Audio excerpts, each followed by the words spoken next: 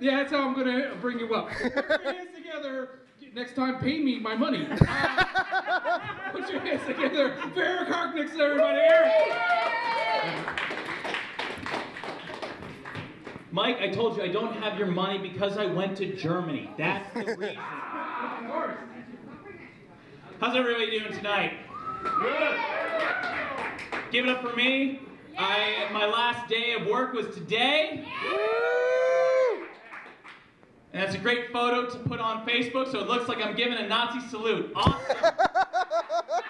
And I just talked about Germany, so that's even fucking better. But yeah, today was my last day of work, which means I get to play everyone's favorite game, Countdown Till Homelessness. I'm sorry, I should probably be a bit more positive. That was one of my New Year's resolutions, because after how horrible 2016 was for everyone, we don't have to talk about it, we just have to accept it. But my resolution was just to be more positive, you know, just think things are going to work out better. And part of what I've had to do to that is just to accept how I was raised Catholic, and that just made me a bitter person. There's only two things that I learned as a Catholic, and that was... Is that working? Okay. I see. The two things I learned being Catholic are that guilt and shame are the best motivators. And two, there is no God. I mean, it's right there. But so, with the help of my therapist, I've been working a lot trying to change my perspective on things. So, like originally, I said that I was a bitter Catholic. But now, I consider myself more of a happy nihilist. You know, someone who doesn't think that things are going to go out right, but are happy that they're right. For example, originally, when I was a bitter Catholic, I'd feel ashamed when I'd eat an entire package of Oreos.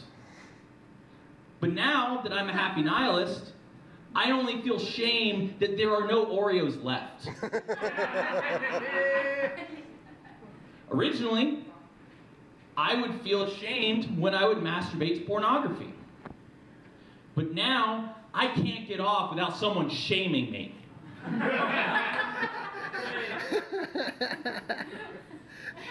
And originally, yeah, it's true. Works all the time. Get sent to HR all the time. Originally, I felt ashamed that my life was a waste of space and I wasn't going to amount to anything. Yeah. That guy, he's a happy nihilist too. But now, I only feel ashamed that I'm bragging that I'm right. All right, you guys are a lot more supportive than my parents ever were. I don't know how many of you have this in, what do you, just want to ask real quick. What do you guys do if you see a coworker or somebody, like just in public, like if you're waiting for a train, you see them on the train station. Do you guys, like Bob, do you interact with them? Yeah. You do? A little bit of this. Okay. Okay.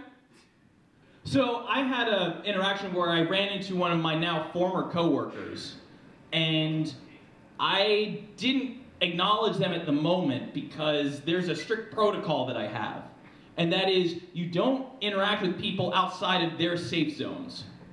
So I don't interact with coworkers, exes, or people who embarrass me in public. So what that means is everyone. But what I do is, I say later, I'll go, hey, I saw you the other day at this train station or something. Because, you know, I don't want to be creepy.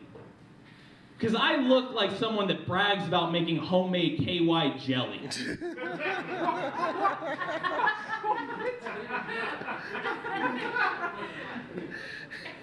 Again, I'm this close to just having my creepy card just given to me and being arrested everywhere. So I'm white, I gotta be careful about that shit. But, so I ended up talking to the guy later, like I saw him, I was biking, passed him, didn't say anything. The next day at work, I was like, hey, I saw you the other day. He's like, really? What where'd you see me? It's like, oh yeah, you were at the corner of, what was it, Elston and Milwaukee. Yeah, you were there, and you're wearing that really tight-fitting Abercrombie & Fitch shirt. You know, the one that, like, shows off your pecs a bit. That one. And don't fuck with me, because I checked Facebook and saw that you were at a bar like a block over. You clocked in there an hour ago, so don't lie to me, you weren't there. It's like, okay. I also know that you smoke Marlboros like a pack a day, so I could smell your scent when I was coming down on that bike like a block away. So, again, don't you fuck with me. He's like, again, I don't want to be creepy. But he talks to me, he's like, Eric, I don't care. I'm still reporting you to HR. I'm like, why? It's like, because you talked to me for 2 hours about how you made KY jelly in your basement. So maybe I'm going to have a hard time getting a new job, guys. My girlfriend isn't here right now, but we're about to celebrate our 3-year anniversary. Woo! Give it up for that. It's kind of a miracle, though, because I still don't know how I've been able to keep a girlfriend, you know, being a comedian. Because I feel like in order for me to get better, I have to, like, just shoot myself in the foot all the time. And just, like, say, no, I need to sacrifice you for my stand-up. But the other big thing is that she's a big movie buff, and I don't watch movies at all. Like, everyone except John, since he heard this joke earlier, I will buy you a beer if you can name my 3 top movies of all time. No. Star Wars. No. It's Samurai Cop, Titanic 2, and Nikki Loves Big Cock. One of those is softcore porn, and it's Samurai Cop.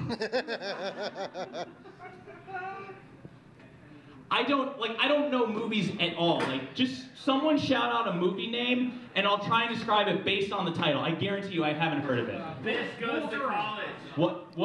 Biff Goes to College. Biff Goes to College? That sounds like another porno. Another one. The Shawshank Redemption? Sounds like someone got shanked and then had to redeem themselves for shanking themselves. Forrest Gump. Forrest Gump? You've never heard of that movie? No, I haven't. It sounds like somebody who has a gimp lives in a forest and tries to talk with gum in his mouth all the time. Come on, I won a few Oscars. Come on. What? What are those? Do I look cultured at all to you?